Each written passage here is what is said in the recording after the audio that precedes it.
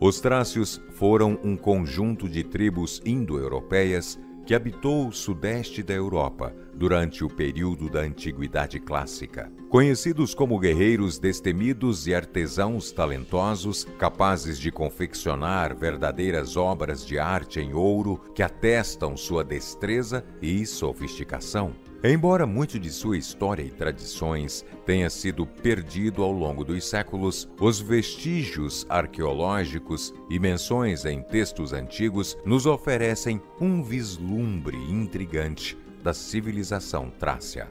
A origem dos Trácios remonta ao período da Idade do Bronze, no sudeste da Europa. Eles faziam parte de um amplo grupo de povos indo-europeus que se estabeleceram em várias regiões da Europa e da Ásia. A Trácia, que abrangia territórios das atuais Bulgária, Grécia, Turquia e Romênia, tornou-se o lar de diversas tribos trácias por volta do ano 2000 antes da Era Comum. As evidências arqueológicas, incluindo assentamentos e artefatos, demonstram a presença desses povos na região desde tempos antigos. Os Trácios, durante vários períodos da história, estiveram em contato e foram influenciados por outras culturas, particularmente os gregos, com quem compartilharam fronteiras e interações comerciais e culturais. Ao longo do tempo, partes da Trácia foram colonizadas ou conquistadas por gregos, persas, macedônios e, finalmente, romanos. Devido à falta de registros escritos extensos, muito do que se sabe sobre os Trácios é derivado de artefatos arqueológicos, inscrições e referências de autores da antiguidade, como Heródoto e Tucídides.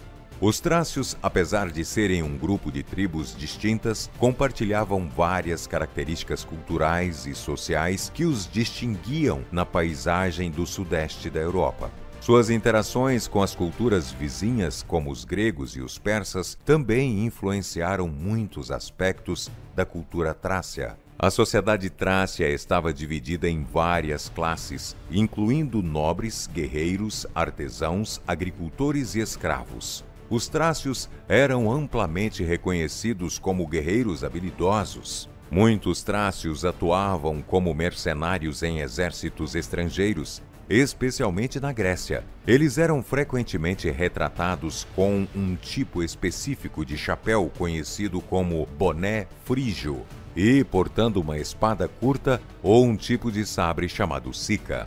A religião trácia era predominantemente politeísta, com um panteão de deuses e deusas relacionados à natureza e ao mundo cotidiano.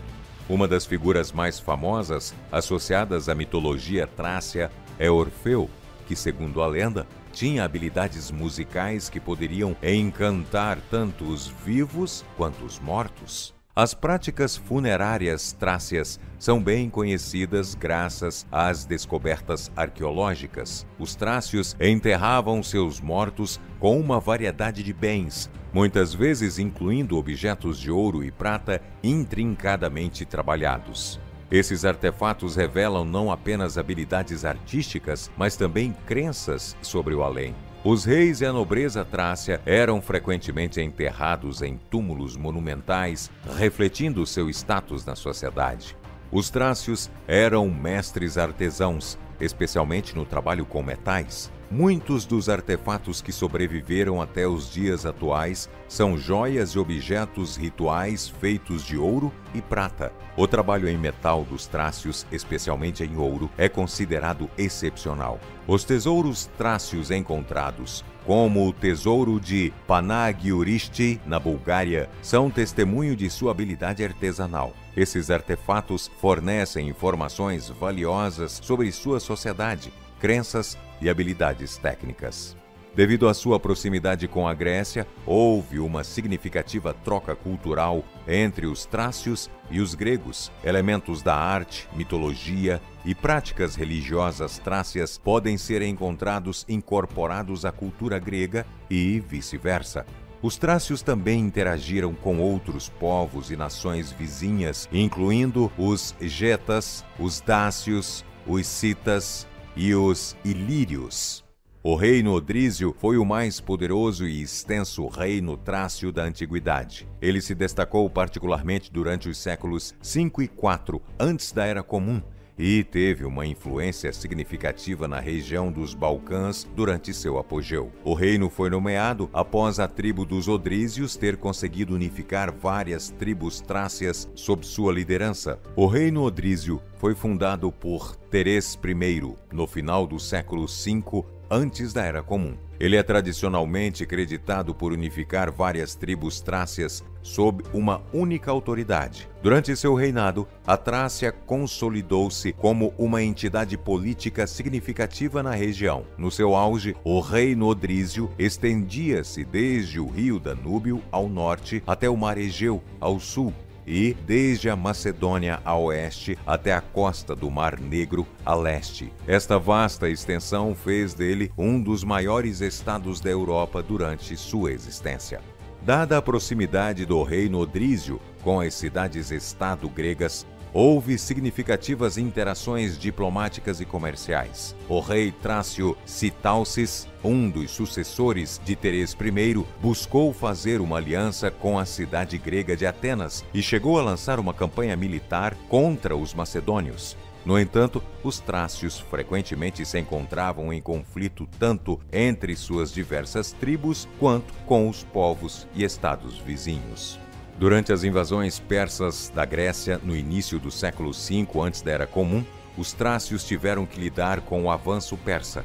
Muitas tribos trácias foram subjugadas pelos persas e forçadas a fornecer tropas para os exércitos de Xerxes I na sua campanha contra a Grécia. Devido à proximidade da Trácia com as cidades-estado gregas e as colônias estabelecidas na costa trácia, houve numerosos confrontos entre os trácios e os gregos. Estes conflitos variavam de escaramuças menores e batalhas significativas, como quando os atenienses tentaram estabelecer controle sobre partes da Trácia para garantir o acesso a importantes recursos como a madeira e o ouro. Durante o século IV antes da Era Comum, o rei Trácio Cotis I tentou resistir à crescente influência da Macedônia, liderada pelo rei Filipe II da Macedônia. Embora eventualmente tenha sido forçado a reconhecer a supremacia macedônia, Cotis I é notável por seus esforços para manter a independência trácia.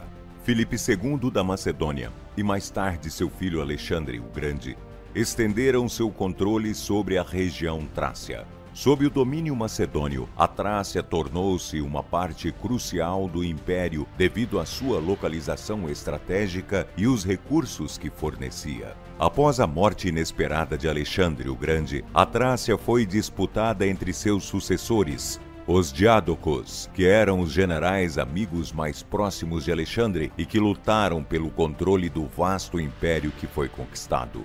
A partir do século III antes da Era Comum, à medida que Roma começou a expandir sua influência na Península Balcânica, os trácios começaram a ter cada vez mais contatos com os romanos, inicialmente através das colônias gregas com as quais Roma tinha relações. No século II, antes da Era Comum, com a derrota da Macedônia e a subsequente ampliação da influência romana na região, os trácios frequentemente entraram em confronto com os romanos. Muitas dessas escaramuças iniciais eram de natureza localizada e envolviam tribos trácias individuais. À medida que a influência romana se consolidou nos Balcãs, os trácios foram progressivamente subjugados. Em vez de uma única campanha de conquista, foi um processo de vários confrontos, tratados e subjugações ao longo de várias décadas.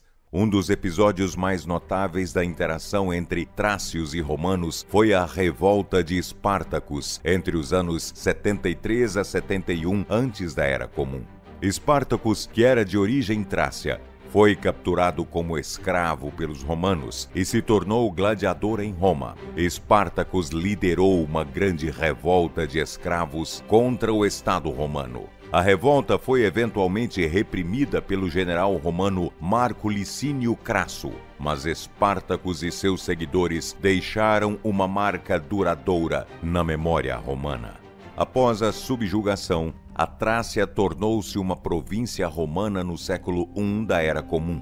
Isso levou a um processo de romanização, onde as práticas culturais, religiosas e sociais romanas começaram a se misturar com as tradições trácias. Muitos trácios serviram nas legiões romanas e contribuíram para o crescimento do império em várias capacidades.